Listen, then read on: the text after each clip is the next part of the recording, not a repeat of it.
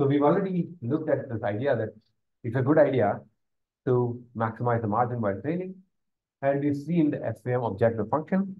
Now we're going to look at how to solve the SVM optimization problem. As I mentioned, because of time constraints, we won't actually be looking at support vectors and duals. So that part, if you're interested, the materials on the class website. So we've seen this objective function, and our goal is to now focus on how this gets solved, how the minimization gets solved. We're going to start off by revisiting convex functions and gradient descent, and spend a little bit of time um, uh, bringing back to memory stochastic gradient descent, and talk about the difference between SGD, stochastic gradient descent, and gradient descent. And then comes the problem that the Hing's loss is actually not a differentiable function. So we need to think of something called subgradients or subderivatives. That was the question that came up earlier. So putting subgradients together with stochastic gradient descent, we get stochastic subgradient descent. And once we do all that work, it turns out we'll come up with an algorithm, a learning algorithm for SVM that I think is about 8 to 10 characters different from perceptron, which is a cool coincidence. So let's get there. So we're going to start off with convex functions. How many people have seen convex functions before? Everyone. Okay, I'm not going to ask who has not seen it before. Instead, let's quickly review them because it's worth just knowing this. A convex function is one where for every u and v in the domain of the function, and for any lambda that's between 0 and 1, we have this property here. F of lambda u plus 1 minus lambda v is less than equal to lambda f of u plus 1 minus lambda f of v. So this is an annoying thing to look at, but let's kind of interpret this. If you have, what is a function? At any point u, the function gives you a number. In this case, we have f is a function that produces a real number. So it gives you a number, f of u. At a different point v in the domain, you have f of v. Now, you can draw those two things, you get a chord. A convex function, one way of thinking about convex functions is that the chord is always above the function itself. What I mean by that is, if I pick a point in between u and v, how do I pick that point? I take lambda amount of u and 1 minus lambda amount of v, add them up, I get a point in between u and v. That point is in the domain of the function. So I can ask, what's the value of that function? So it is f of lambda u plus 1 minus lambda v. I can also try to find a point that interpolates this value and this value here. So that point here, the point in between is lambda times f of u, this much of f of u and this much of f of v. So adding up lambda f of u plus 1 minus lambda f of v. And what the definition of convexity says is this point that's on the chord of the function is always above the function itself. Okay? And this is true for any u and v in the domain, and it's true for any value of lambda between 0 and 1. This is just like a pictorial definition. I find this to be useful to think about whenever I want to think about convex functions. Of course, whenever you want to prove anything about convex functions, you can't prove it with pictures. Another way to think about convex functions is something that's going to be useful for us later, is that no matter where you construct a tangent plane, the tangent lies below the function. Okay? So you can think of a tangent in a function anywhere, the tangent is going to be below the function. Many interesting functions are convex. Linear functions are convex. X squared quadratic functions are the classic example of a convex function. For our purposes, the function that's interesting is max of 0, x. This is something that looks like the Hing's loss. That's a convex function. There are many different ways of showing that a function is convex. You can use the definition of convexity. You can show that for functions that operate on just one input, you can take the second derivative and show that the second derivative is positive. For functions which have multiple inputs, or functions whose inputs are vectors, you need to take the second derivative. The second derivative of such a function tends to be a matrix, and you need to show that that matrix is positive semi-definite. If that if these words don't mean much to you, don't worry. This is just for your information. But not all functions are convex. Some functions are concave, where if lambda f of u plus 1 minus lambda f of t, when you apply the function, it's greater than lambda times f of u plus 1 minus lambda f of t, then we call that a concave function. If you take a convex function and just tip it upside down, you get a concave function. The only function that's both convex and concave is the line or the hyperplane. And of course, in the general case, a random function need not be either convex or concave. These sorts of functions are neither.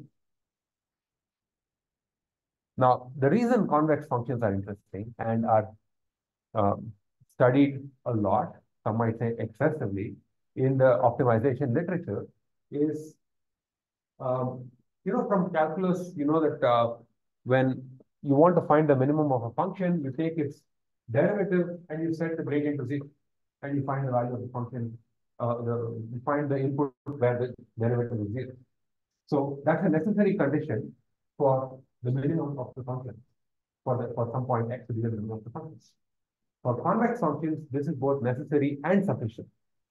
If you can find an x where this holds, then you're guaranteed to have found the minimum of the function. Which is why convex functions are convenient, because if you want to optimize it, you keep trying to find an x such that the gradient becomes 0, and you're guaranteed that you have the minimum. Convex functions are good because this property holds. In fact, this has been the fact that convex functions have this property has so dominated a lot of empirical work, in particular machine learning, that until maybe say about 2014, 2015, or at least definitely until about 2010, it was considered to be a little bit wacky, a little bit weird, if you design a loss function that's not convex. So if you design a loss function that's not convex, what's the point of optimizing it? Because we can't actually optimize it with this guarantee. It took a big sort of a shift in perspective in the community to even design loss functions and classifiers that are not convex. Today, nothing that we do is convex. For example, ChatGPT is not a convex function. The loss function that was used to train ChatGPT is not convex. But we pretend that doesn't matter and move on. But for the purposes of our lecture, we are working on support vector machines. It turns out the support vector machine objective, the SVM objective, is convex in W. And if you want a fun exercise, you can use those three ways I told you about proving that some function is convex, to try to prove that this is convex. Now, the good news is that it's convex. And in fact, it's not just convex, it's a quadratic optimization problem, because W transpose W is quadratic. And quadratic optimization or quadratic programming is a very well-studied part of convex optimization. And the earliest versions of SVM solvers essentially used ideas from quadratic programming. So it was a good news, bad news kind of a situation. The good news is you really don't have to think about using it. It was somebody else's problem, it worked, good enough. The bad news is it was unbelievably slow. So it was not really used a lot. More recently, this particular objective, it turns out, can be solved using gradient descent. You can take the sub-gradient descent, it turns out. You can take the gradient of this and just minimize it, and that also tends to be slow.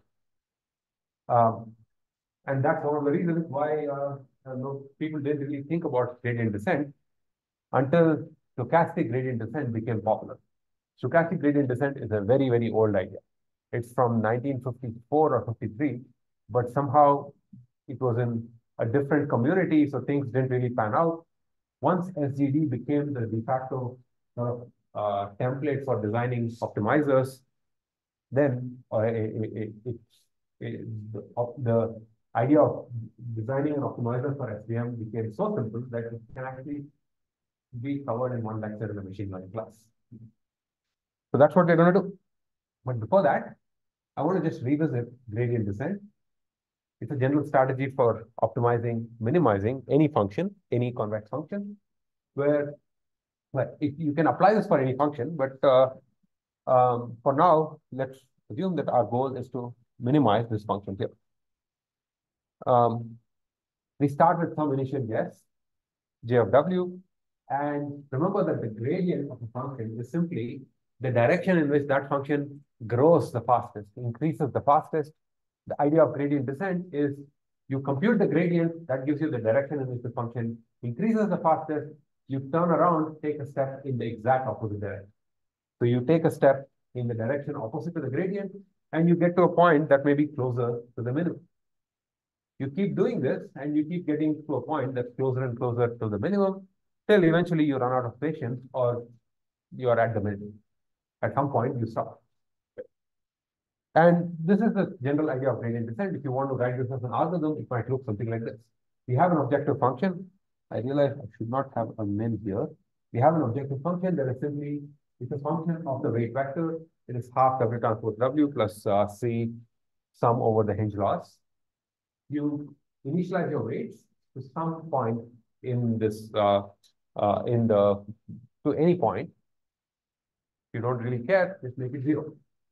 And then you iterate forever.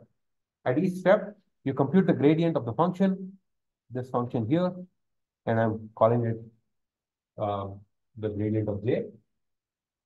And it should be the gradient of j at Wt. And you update the weights at each. So you update the weights to be Wt plus 1. It's simply Wt minus the gradient, and you scale the, you may not want to take the full gradient step. You are taking the size of that step is controlled by some number r. R is called the learning rate. You've seen this before, right? This should not be shocking. So this part is easy. Let's now look at stochastic gradient descent. The same thing, the same problem that we saw with least mean square regression also applies here. If you want to compute the gradient of this whole function here, to compute the gradient, you need to sum over the entire data set, which is going to be very, very slow. So it does not scale. So what we want is a mechanism, a training algorithm that is much faster.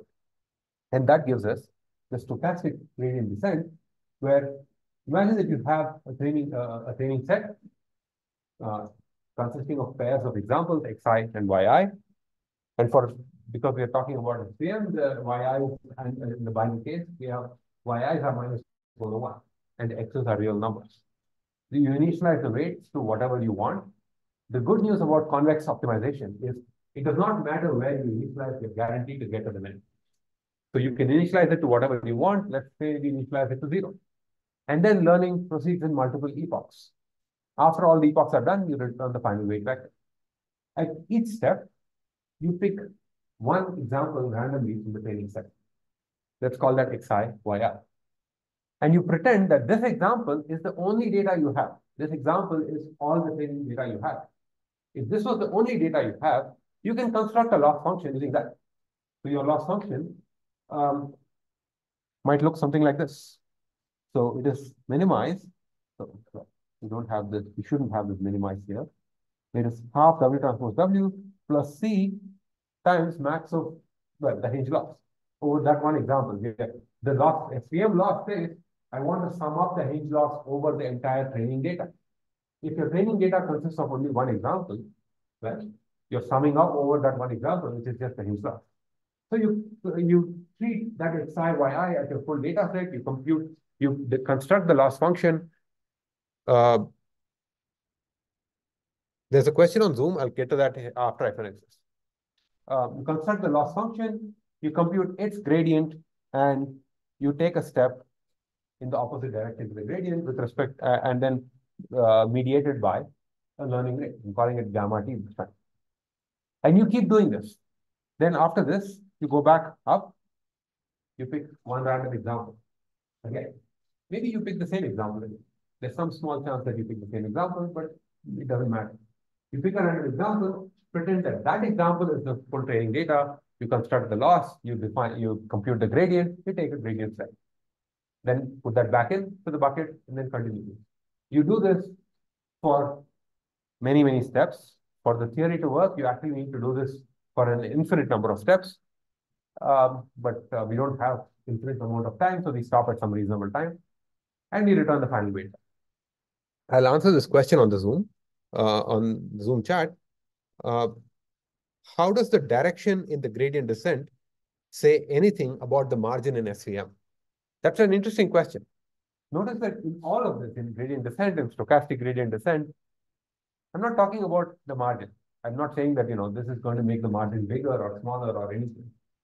Because I'm essentially separating out the responsibility of designing the loss function and solving the optimization problem. The loss function, the design of the loss function takes into account all of these things like margin and all that.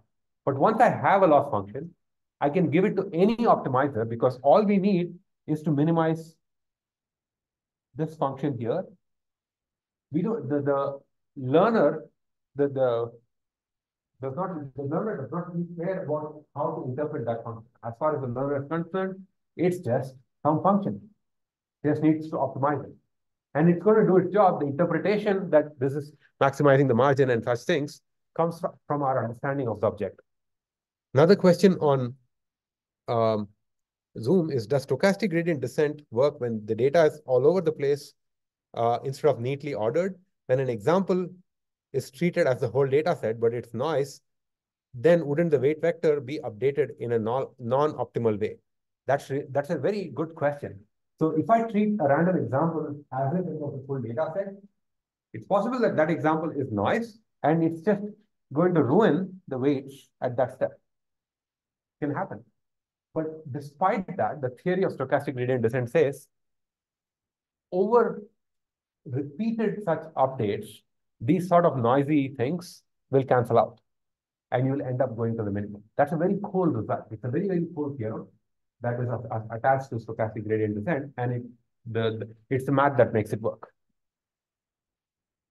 And I'm not going to go over the theory, but basically what they say, the theory of stochastic gradient descent says that this algorithm is guaranteed to converge to the minimum of that objective function if gamma, the step size, is small enough. And the reason it works, the theory is essentially predicated on the fact that the objective is convex. To specifically address the question, I'm going to illustrate a difference between stochastic gradient descent and gradient descent in the next 2 minutes that we have. But there's another question on Zoom. As we go forward in the epochs, there's a higher chance we get one of the examples we've already checked. Why do we give the chance for that example to be chosen again? In fact, the version of the stochastic gradient descent that I showed you here is not the one that we actually implement in practice. The one that we implement in practice ends up looking a lot more like perceptron, it turns out. And I'll address that point. When I get to that, you'll probably see why this works. I want to show this cartoon example of stochastic gradient descent versus gradient descent. Imagine that we have this optimization landscape. These are like your, what are these things called? Think of it as a topographical map where the bottom is the valley that we need to get to. And gradient descent takes this neat ordered path through this valley. Stochastic gradient descent, on the other hand, when you start off in the same place, need not necessarily go to point to the bottom. There's one step there, and each individual step might actually take the optimizer, take the weight vector to some place that's not necessarily good. But the cool thing is eventually it ends up getting to the bottom. It may take many more updates than gradient descent, but each update itself is extremely lightweight because it depends only on one example, or more likely a small number of examples. And that's why stochastic gradient descent can proceed much faster. Okay, I don't think I can talk about subgradients right now. In the next lecture on Tuesday, we'll talk about subderivatives of Hens laws and all that, and compare to perceptrons. And don't forget your homework. And there are 2 office hours tomorrow. You can take advantage of that.